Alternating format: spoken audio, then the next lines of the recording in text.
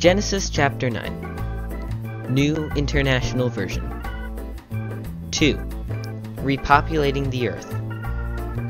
God's covenant with Noah. Then God blessed Noah and his sons, saying to them, "Be fruitful, and increase in number, and fill the earth. The fear and dread of you will fall on all the beasts of the earth, and on all the birds in the sky, on every creature that moves along the ground, and on all the fish in the sea. They are given into your hands. Everything that lives and moves about will be food for you. Just as I gave you the green plants, I now give you everything. But you must not eat meat that has its lifeblood still in it. And for your lifeblood I will surely demand an accounting. I will demand an accounting from every animal, and from each human being too. I will demand an accounting for the life of another human being. Whoever sheds human blood, by human shall their blood be shed. For in the image of God has God made mankind. As for you, be fruitful and increase in number. Multiply on the earth and increase upon it." Then God said to Noah and to his sons with him, "I now establish my covenant with you, and with your descendants after you, and with every living creature that was with you, the birds, the livestock, and all the wild animals, all those that came out of the ark with you, every living creature on earth. I establish my covenant with you. Never again will all life be destroyed by the waters of a flood. Never again will there be a flood to destroy the earth." And God said, "This is the sign of the covenant I am making between me and you and every living creature with you, a covenant for all generations to come. I have set my rainbow in the clouds, and it will be the sign of the covenant between me and the earth.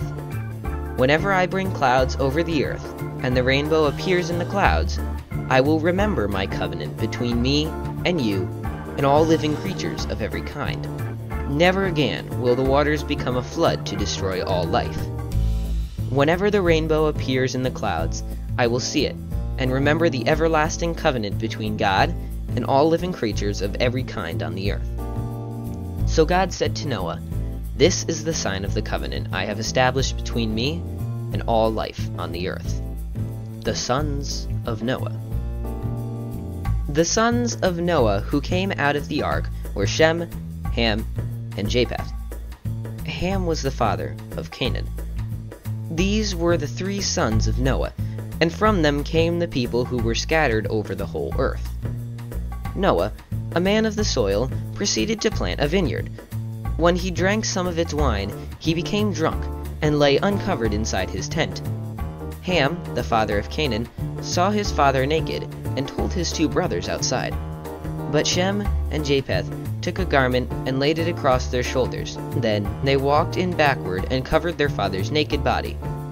Their faces were turned the other way, so that they would not see their father naked.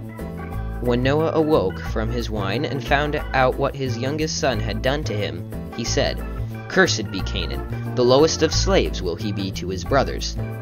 He also said, "Praise be to the Lord, the God of Shem. May Canaan be the slave of Shem.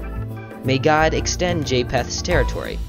May Japheth live in the tents of Shem, and may Canaan be the slave of Japheth."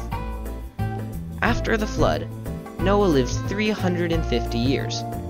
Noah lived a total of 950 years, and then he died.